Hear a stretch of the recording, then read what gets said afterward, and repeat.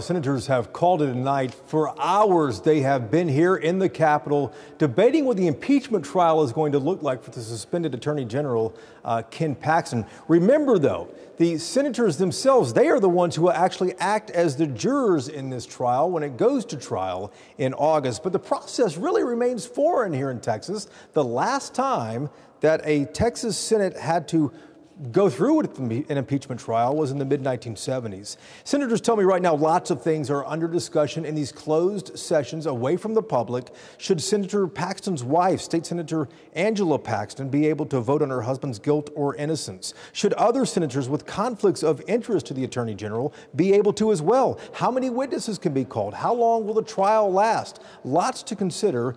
Senators meeting in closed session to begin this process just after lunch. They worked until about 9 p.m. They came back within the last hour or so and said, listen, we're done for the night. We couldn't reach any resolution. We're coming back tomorrow at 10 a.m. to pick up where we left off. Remember, the process here is a really big deal because it's going to lay out the framework of exactly what this trial is going to look like in August, whether one side gets a political advantage over the other. That's why so many eyes are on this right now.